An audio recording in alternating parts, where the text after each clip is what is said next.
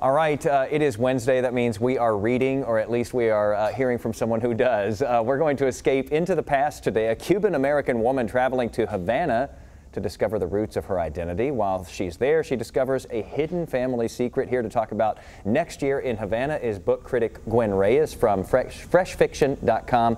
So this one, she goes back to her grandmother's homeland. Yes. To do what? So her grandmother passes away, and on her deathbed, she begs her granddaughter, to go back to Havana to sprinkle her ashes for her and take her back to her homeland. And what I thought was so great about this book is just how vivid and beautiful the prose are. It made me feel like I was actually in Havana.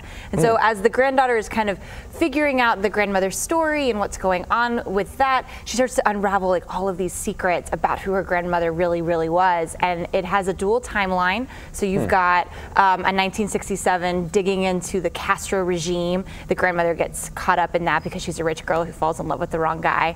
And so I thought that was just really fun reading, and made me want to go to Havana. That's kind of cool. Yeah, and you're right, just about the, you know, when you have vivid prose like that, it can really paint a picture for you, make you want to go somewhere. This sounds like it might be even good for an audiobook, to have it sort of read to you and described. You know, Jason, that's a really good point. I think this would make an excellent audiobook, and I don't know who the orator of it would be, but it's, yeah, I think this would be a great one. And it's probably one credit on Amazon Audible, so you can take a chance on it, which would be really great. And I love this too, how the granddaughter doesn't just go back to make good on grandma's wishes. She starts asking questions. She starts asking questions and uncovering things. I think that's important too. Well, she's also a journalist, right? So she's very curious. She's got lots of questions, and you know, family histories are always a little dark and twisty. So who likes this one, do you think? I think this is perfect for our readers who are looking for something to add to their book clubs, or their mommy book clubs, or it's also a really great read for anybody who wants to go to Cuba and maybe too scared or has reasons not to go to Cuba.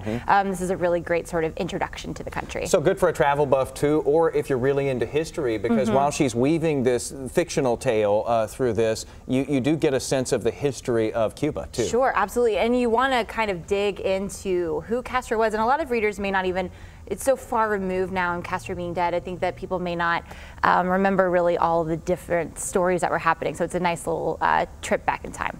On this cold January or February day, it makes you just want to head to Havana. I know. The thought of it is pretty nice.